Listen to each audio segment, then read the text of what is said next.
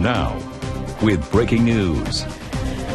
And we are continuing to follow that breaking news coverage of the deadly shooting at Emanuel AME Church. Just within the last 30 minutes, Charleston police identified this man as the suspect in the shooting, and these are surveillance pictures that you are looking at right now. That shooting left 9 people dead inside of the church. Officers are asking anyone with information to call 800-F.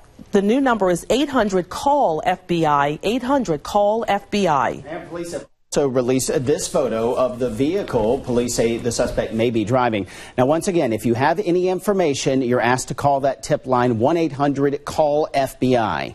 Now, we are expected to learn more in about 30 minutes at a news conference that is being scheduled by Charleston Police. That one is going to happen at 7 o'clock this morning.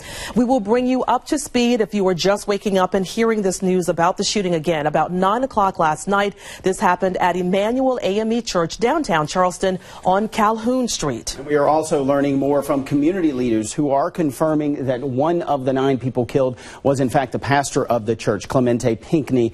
Pinckney was also a longtime South Carolina state lawmaker, and right now Charleston police along with the FBI are continuing the active search for that gunman who is still on the run. And we are bringing you team coverage this morning of the developing story, and we want to start with Hannah Mosley, who is at the scene in downtown Charleston. She's been following this story, and you're in the closest area to the shooting that you can possibly get.